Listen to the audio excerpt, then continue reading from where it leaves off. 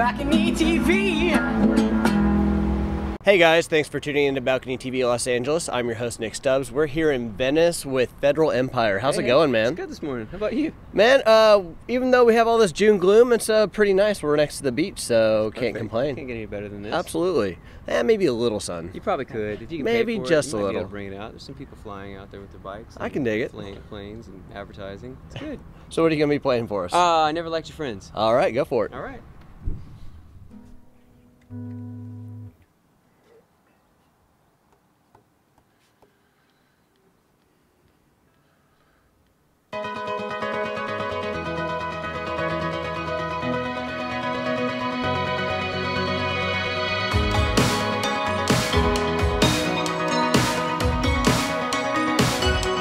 I wish you well, even though you're sleeping with somebody else. You said go to hell, but I wonder if that's how you felt. Where'd you learn how to talk like that? You know one day you're gonna wanna change it back. I think I know who fed you all those lies. I never liked your friends. I never wanna see them again, no matter how this ends. I'm never gonna try and pretend I ever liked your friends. I never wanna see them again. You know that I love you, but I never liked your friends.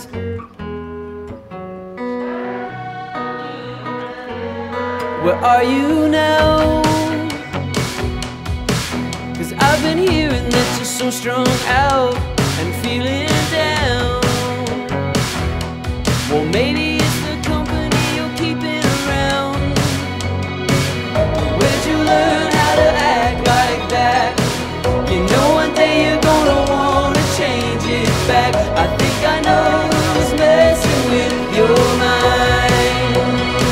I never liked your friends. I never wanna see them again, no matter how this ends. I'm never gonna try and pretend I ever liked your friends. I never wanna see them again. You know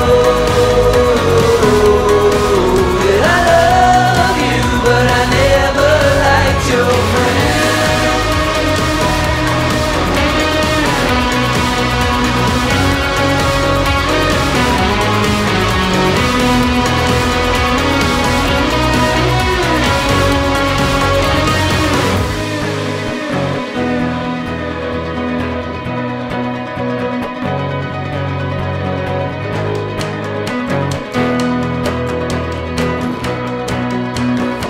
I never liked your friends. I never wanna see them again, no matter how this ends. I'm never gonna try and pretend I never liked your friends. I never wanna see them again, no matter how this ends. I'm never gonna try and pretend I ever liked your friends. I never wanna see them again. You know that I love you, but I never liked your friends. Oh, I love you, but I never liked your friends. Oh, I love you, but I never liked your friends. Yeah. Thank you so much. Dude, solid. Yeah, it was fun. I got a little slippy right in there, but it's all right. I mean, you know, it'll be all right. Yeah. So I think we can all relate to that. Let's hear about the woman that brought that about. God, I mean, the thing was... Or which one? It was really more of a collective idea that everybody has had that relationship, and Oh, for sure. you know, where Had you, a few of them. yeah, one or two to say the least. So, Ish. yeah, it was that idea of like coming home after, you know, a week's worth of work or whatever, and having to go and hang out with your partners, friends, and you couldn't stand them. And it really, the subject came up because one of us was having a huge fight, and he couldn't come up with a good enough cut down because she was burning him so hard in that. And it's just like, well, you know what? I never liked your friends. And it was like, oh. Wait, you mean not everyone in this planet is like a good person and like has value? Well, everybody up here is perfect. I mean, Same about BalconyTV, hashtag everything is social great. media. Exactly. You can make any life you need on social media, right? Very true. It's nice. All right, so let's go ahead and talk about you guys as a band. The one thing I really enjoy is the fact that you have a very similar like approach to how you guys got together, like Black Rebel Motorcycle Club, which Right. is kind of near and dear to my heart.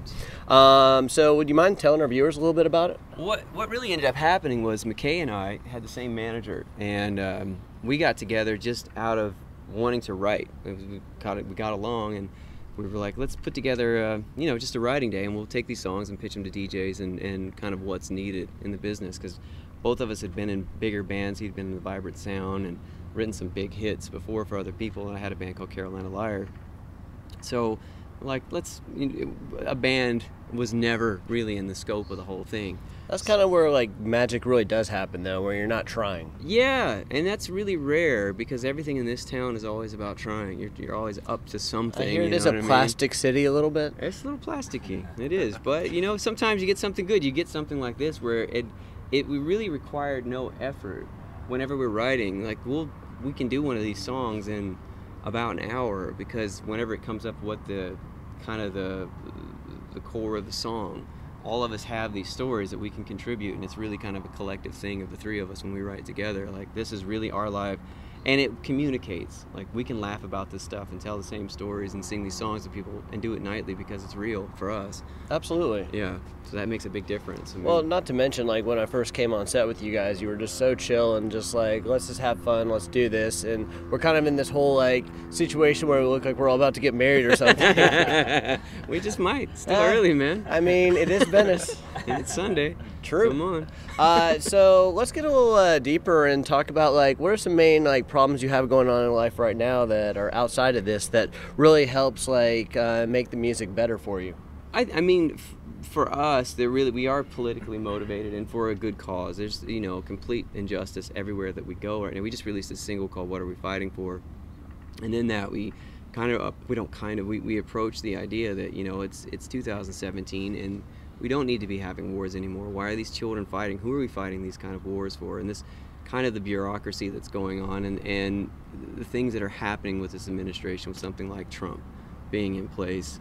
And it's not so much that the frustrating part is that people are getting had by this guy. Very true. It's just a con, and there are people that we care about who are from the East Coast and people who have voted for somebody like this person, that we're not trying to tell them what they did was wrong. It's just they don't see how much this person is just manipulating them. Well, perspective that's it, really you know? is everything, and without it, you can follow blind leaders. Yeah, Yeah. that's it. What is it? The one-eyed man in the land of the blind is king. Is that the phrase? I haven't heard that in a while. Yeah. Speaking of biblical on Sunday.